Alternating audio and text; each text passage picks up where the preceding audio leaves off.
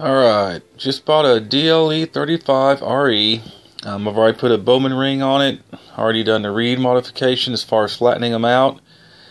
And I was told by Mr. Bowman that I needed to check the timing because a lot of these things are shipped with the timing quite a bit off. So I found this little guy right here on Hobbyking.com. And basically what you can do is it will mimic a timing pulse from 400 RPMs up to, I believe, 10,000 RPMs. And the other thing you can do with it is it comes with a degree wheel.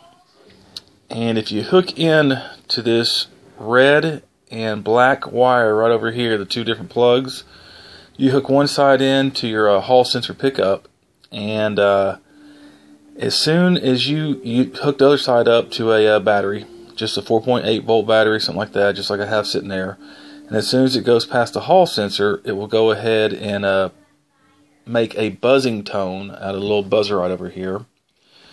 And that allows you, in concert with the degree wheel, to check and see where your timing is. On my brand new DLE35RE, the timing is actually at 36 degrees before top dead center. I've reset it. The furthest I can get it over without modifying anything was 29 degrees. But let me show you how this little guy works right here. I'm going to plug the battery in to the ignition module, and as soon as I do, you can probably hear it. That's showing 350 RPMs,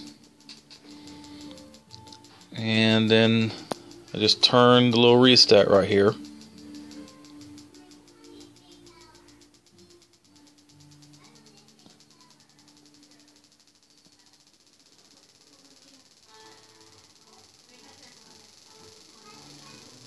And we're going up through 2,000 RPMs.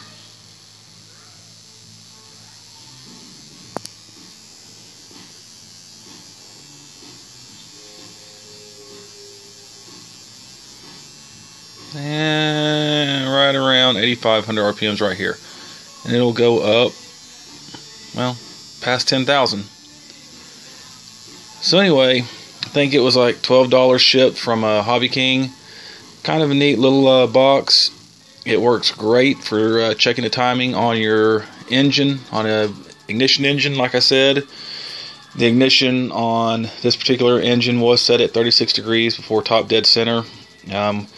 Using this little gadget, I was able to reset it, like I said, to about 29 degrees, and I'm able to check out the ignition module just to see if I have functionality by hooking into the other end of it, again with the 4.8 volt battery, and I can dial it up as needed. Anyway, pretty neat little toy.